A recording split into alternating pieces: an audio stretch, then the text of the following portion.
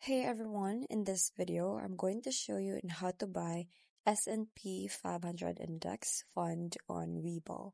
So we're just going to click right here on recurring investment and just go through the steps of what it would look like. So now in this particular scenario, we're going to follow the Warren Buffett's advice and invest in a low-fee S&P 500 index fund. And that is possible through an exchange-traded fund like VOO, the Vanguard, and S&P 500 ETF. So going back, we're just going to click right here on the VOO. So the recurring investment VOO investors are able to invest automatically at a set frequency by following these 3 steps. So for the number 1 step, you have to select a target stock or ETF number. Now, ETF rather. For the number 2 is set a fixed or dynamics investment amount. And then for number 3 is you're going to schedule a fixed investment frequency. And then after that, recurring investment orders are placed automatically according to what you have selected. And at any point in time, you can cancel recurring investments if you want to. So if you want to just follow a set it and forget it, approach it if it is possible.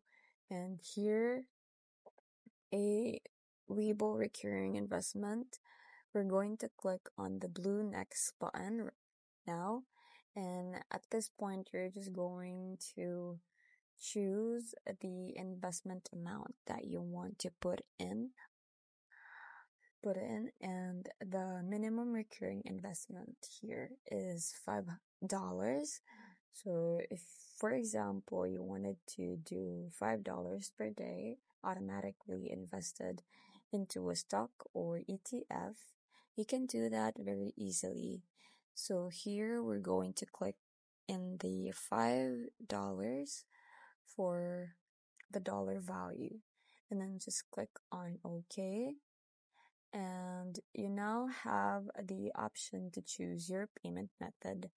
So by default, it's going to set to Webull buying power, and that means that once our deposit settles in our account, it would draw from that amount of money. So for this recurring investment, that is what I would recommend doing, because you don't want to have all of these different transactions going right from your bank account. Although you can select your bank account here, if you do this, it's going to automatically take that $5 out at the set frequency. Just to cut down on numbers of transactions, I would personally recommend, if you're using a recurring investment, to do it outside of your Webull buying power, and then manually deposit that amount of money 1 time per month or maybe twice a month to satisfy your investment schedule. So at this point, you have the option to choose whether you're doing a fixed amount or dynamic amount. So with the dynamic amount, it's going to be based on just a set criteria in terms of whether it drops below the moving average and different things like that. So if you wanted to buy shares more aggressively when they dropped below the historical average price, you could just use this dynamic investment option. But for those people, a fixed amount is going to be what they are looking for. And then from here, you're going to choose whether or not you want to do this every week or every 2 weeks. You could also do it once a month, or you could do it every trading day.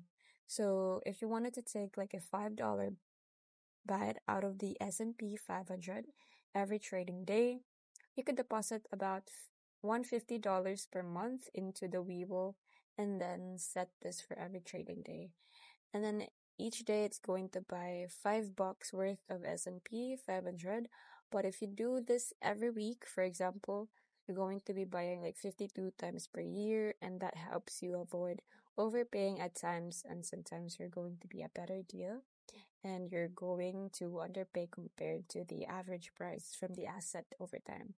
So you just want to make sure before you set up a recurring investment that what you're investing into is investment worthy.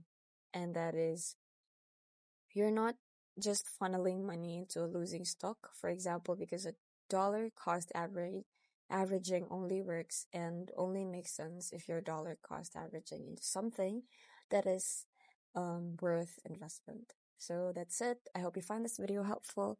Thank you for watching, and I'll see you in the next one. Bye.